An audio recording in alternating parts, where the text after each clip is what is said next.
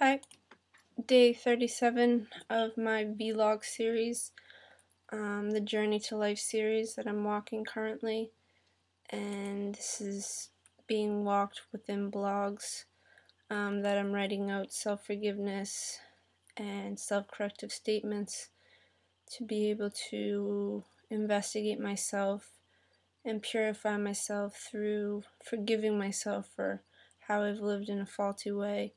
And then from this forgiveness, from what I've realized through writing out the forgiveness and writing out the investigation of how I kind of created this faulty living, from that point then you write out self-commitment statements and you walk those commitment statements, walk the self-forgiveness statements, walk the realizations within what you've written, and walk your correction in living actual reality.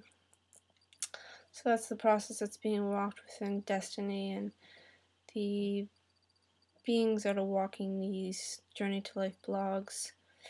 I suggest I've put video support and a Facebook group on these descriptions of these videos if you are interested in learning more about this. If you kind of just have come upon this video, check out the support in the description box, the videos and such that are there, and I definitely suggest investigating this and seeing what it's about and trying it for yourself. And it's a really cool point for yourself to change and become a being that is trustworthy and responsible, so that we can live this in our greater world, change ourselves in our inner worlds, in our individual worlds, and then eventually in the greater world where we'll stand and change what is here to a system that supports everyone instead of a system that people have to survive, and there's a lot of suffering and death going on here. So there's a whole process that's being walked within the Desteni group, and I definitely suggest checking it out if you haven't yet. Okay, thought I'd just give a little recap of what's going on here. So in this blog that I wrote last night, it was about hope and hoping for someone to come and save me.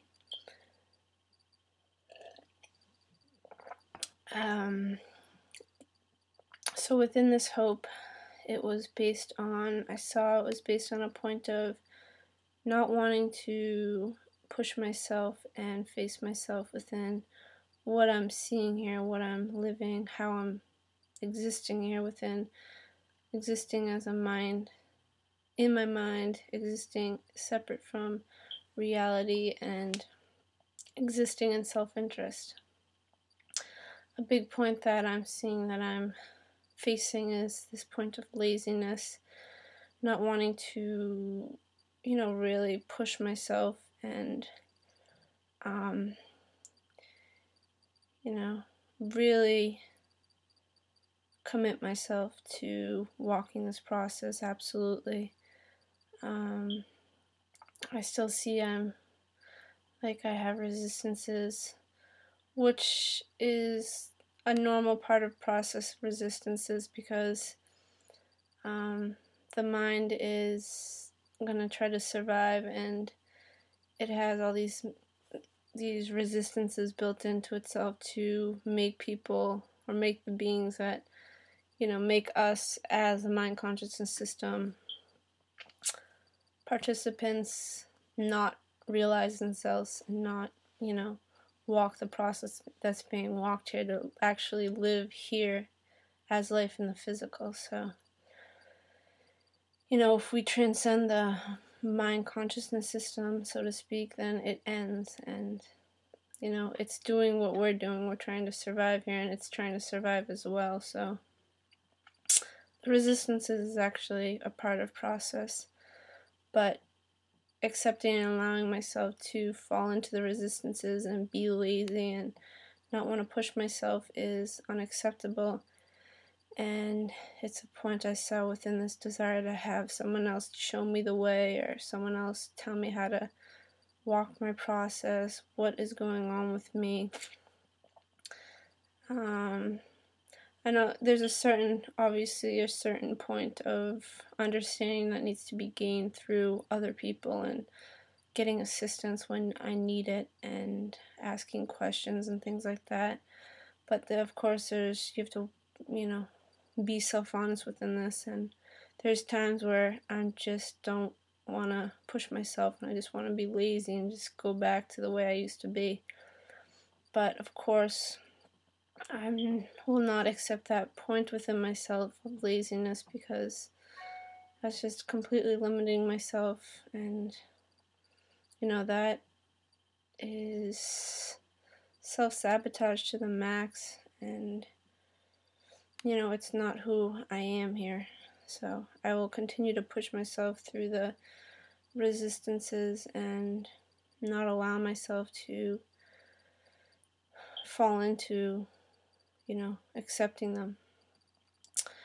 Another point of hope is escaping what I see within myself that I have to face, and kind of within this point seeing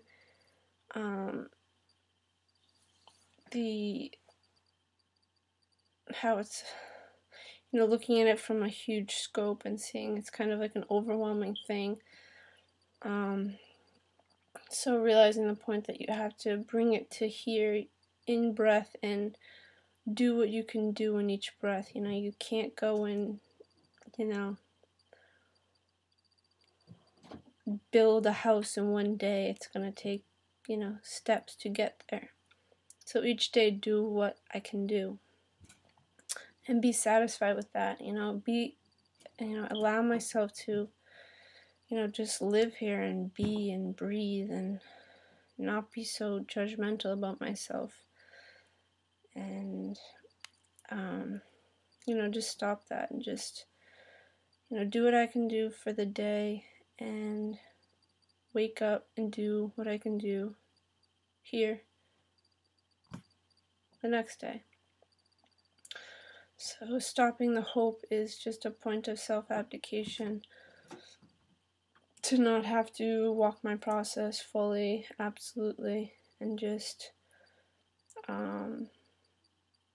take the back door and not push myself. So it's only limiting myself, it's only sabotaging myself, I'm only doing this to myself. So it's not a point that's worth it, because if I'm gonna face these consequences of eventually it's gonna catch up, and I'm gonna be fucked. I'm gonna fuck myself pretty much. So obviously it's just the tools are here to walk, so I'm just gonna walk them and push myself and not accept the resistances. Also within that, understanding the balance of that, and not going into this point of total self-sabotage and the other spectrum of self-judgment and seeing myself. Well, these are for other blogs too, but like in this comparison point, and